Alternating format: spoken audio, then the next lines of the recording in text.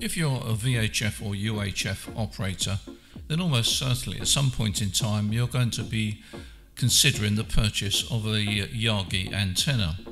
Here we look at the basics which you might want to consider, and then take a look at one of the antennas that are made in Serbia by the Dual Antenna Company, a range that we are proud to represent. Today I'm in our warehouse at Portsmouth, and here along this racking is part of our stock of dual antennas. Now, we've been doing dual antennas for nearly a year now, and we are the exclusive distributors for dual antennas.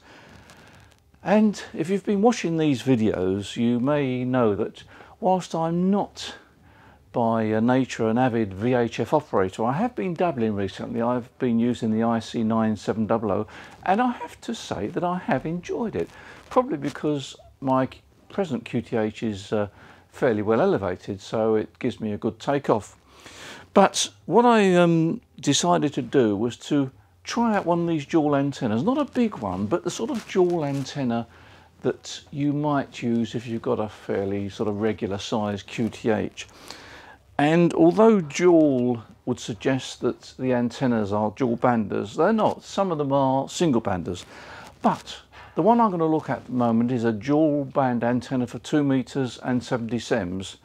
And I decided to put one up myself. So what better opportunity to talk about it than to actually discuss and show you the antenna as I assemble it and as I install it. So that's what I'm going to do.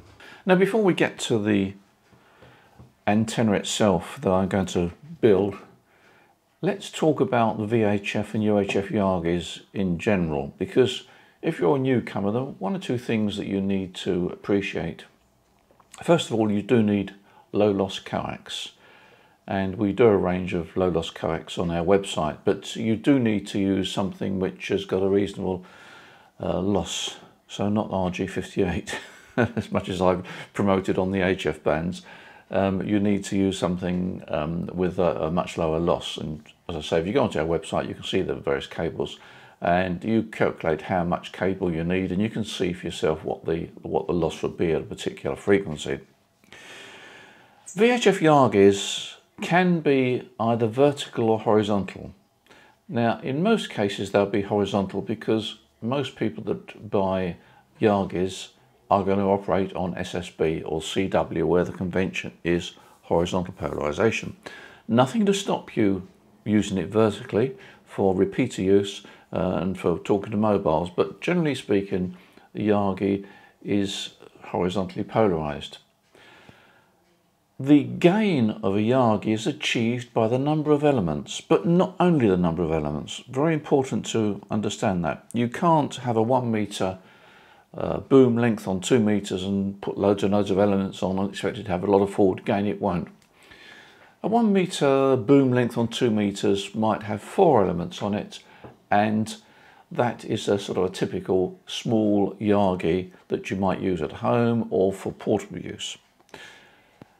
If you increase the boom length and add elements, it's the combination of boom length and elements that gives you the forward gain. And I can recall many years ago now J-Beam saying that as a rough rule of thumb, doubling the boom length increases the forward gain by 3 dB, and it's not a bad reference actually. So if you have a 1 meter long boom and you extend it to 2 meters and add some elements to it, you'll get something like a 3 dB gain, which is like doubling your power. If you then increase that 2 meter length to 4 meters, doubling the length, you get another 3 dB. And you can go on ad infinitum. But, this is a very important but, there is something that you also need to consider. Antenna forward gain is achieved by the adjustment of the beam width. So if our little sort of 4 element Yagi on 2 meters has got a beam width like that, as we increase the boom length and add elements, so that beam width narrows, gets narrower and narrower. And that's really how the forward gain is achieved. Now, the temptation, and it's very logical, is to think, okay, well, I'm going to put the biggest, the longest boom antenna up I can, because that'll give me lots of gain and I'll work lots of stations. Well, in some ways that's true, but in other ways it's not true. The problem is that as you narrow the beam width of the antenna, so you're seeing a much smaller part of the 360 degree coverage that is available to you. So it means to say that the long boom and the high gain antennas are great for point-to-point contact, provided you're pointing in that direction. But it does mean to say that you'll not be aware of what's happening over there or what's happening over there. So if you are going to go for a high gain long boom, bear in mind that you're going to spend an awful lot of time spinning that antenna around looking for signals. In some respects, there's justification for having two antennas. You could have a small antenna just for sort of general listening on the band, and then a longer antenna for your DX. But I just make that point because if you are putting up a VHF antenna for the first time, it is very directional, and the narrower the beam width, the more you're going to be turning it around, and you might miss a station over there when you're pointing here and a station over there when you're pointing here. If you've got an antenna, smaller antenna with a wider bandwidth, then you're probably going to hear both of them. I mean, it's not a sort of steep cutoff, but it is a very noticeable cutoff. And so I just make that point. Think about it before you make the choice. Dual antennas, generally speaking, use end sockets for the connection, and you may not be familiar with end connectors, but actually end connectors are very easy to put onto coax. In fact, in some respects they're easier than a PL259. There's plenty of videos on YouTube, so it's worth looking at a video of an end connector and how to install it on the coax cable. But as I say, it is very simple, and in many respects it's more simple than a PL259, and it's infinitely better. End connectors are generally speaking used for VHF and particularly for UHF, so check that one out. So having looked at VHF Yagis and the basics and just given you a few hints from my own personal experience, let's now take a look at the dual antenna that I'm going to assemble myself. This is the driven element here, and you can see the matching unit. If I turn it over, you'll see the end connector there, all nicely wired, put together. Here's some of the 70 SEMS elements, and they're all very nicely machined, very clean at the ends. If I go in close, I'll try and show you how they're all labelled up as well. And I think you can see here that each element is labelled. It's labelled A and B, so you get them around the right way. I mean, you really can't fault them the way they've labelled these antennas. It's impossible really to put it together in any other than the correct way. And the 2 meter elements, of course, are exactly the same, labelled up, and really nice. This tubing, by the way, is solid, lightweight but solid, and well, it's just very nicely put together. Now the boom is in 2 sections. You've got these joining pieces here. One goes either side, like that. And they also provide these nuts and bolts already assembled. In actual fact, these nuts have got nylon locking pieces in them, so they're not going to come apart anytime soon. Let's take a look at how the boom is mounted to the mast. You've got these 2 holes here. You've got this part of the bracket which sits there. You've got these 2 nuts and bolts with the nuts again with nylon loading inserts, and then you've got this which sits on top. Perhaps if I turn this around you'll get the idea better. That goes like that. The mast is gripped there, and that clamps on to the other side of the mast, and these bolts go through like that. Nicely made. I'm not sure what this is actually. It's coated with something, but anyway, it looks the business, and I don't think it's going to be a problem. So that's how the boom is mounted onto your mast. The elements are attached to the boom using this screw here, and there's various holes along there. Now if you look carefully, you'll see all these holes are marked, and if we're going close, you can see this hole here, which is labelled 10AB, and that happens to coincide with a 70 SEMS element which is labelled 10AB. So I know that that side A goes this side because it's got A on it, and B obviously goes on the other side, and that just goes into that hole there. So it couldn't be simpler. You can't possibly make a mistake. Everything is labelled up. Now here you can see I'm putting on one of the elements, and just need a Phillips screwdriver to screw it down onto the boom. Now here's a shot of the joiner. That joiner is very good, very firm. There's no sag at all, so I've every confidence that well, you can see a close-up. It's nicely engineered, very close fitting. As I say, no sag. And here you can see the end socket mounted on the boom, and that end socket sits in a plastic housing, so it's completely weatherproof.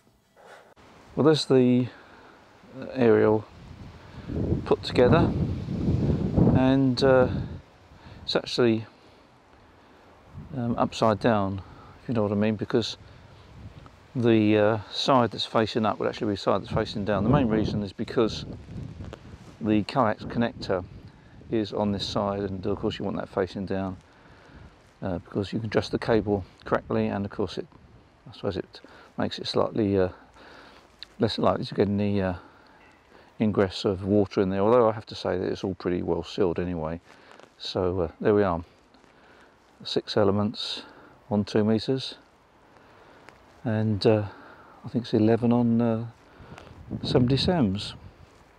Just going to go in a bit and just show you that the 70 SEMS effectively driven element is very closely coupled to the 2 meter driven element. The 2 meter driven element is the thick one just on the right, and that is directly fed with coax cable via the end socket, and then immediately to the left, very close to it, is the 70 SEMS driven element, and that is coupled effectively to the 2 meter one, and then provides the drive power for the 70 SEMS antenna.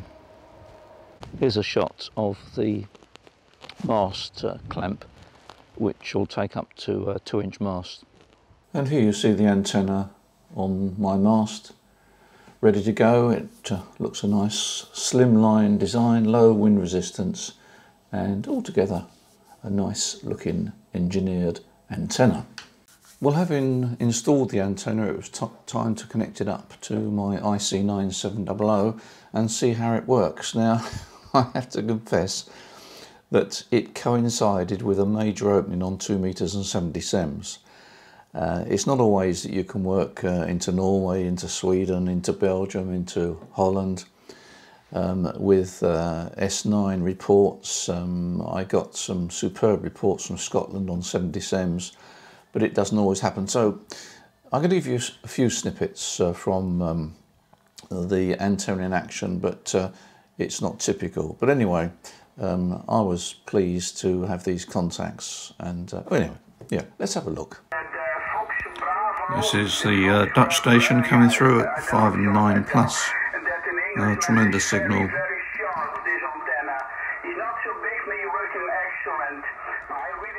SM6 VTZ, SM6 VTZ, George 3 Oscar, Japan, Victoria, Golf 3 Oscar, Juliet Victor, calling them by. Okay.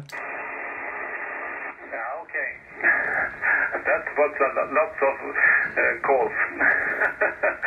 Pile up. Golf 3 Oscar, Juliet Victor. I think it was Golf 3 Oscar, Juliet Victor, Sugar Mike 6 Victor Tango Zulu. Yeah, very good afternoon. It's afternoon here in Sweden.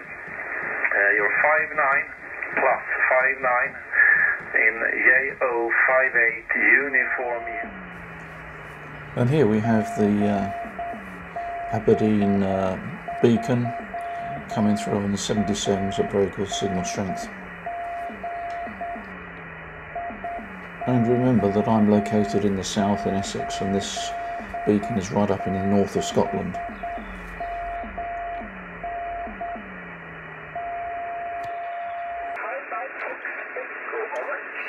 Your QSL from Golf 3 Oscar Juliet Victor. I haven't got your full call sign. The call is Golf 3 Oscar Juliet Victor. You are 55. And that was a Norwegian station. Should explain that the camera shakes because I had a phone. I just grabbed it while I was working.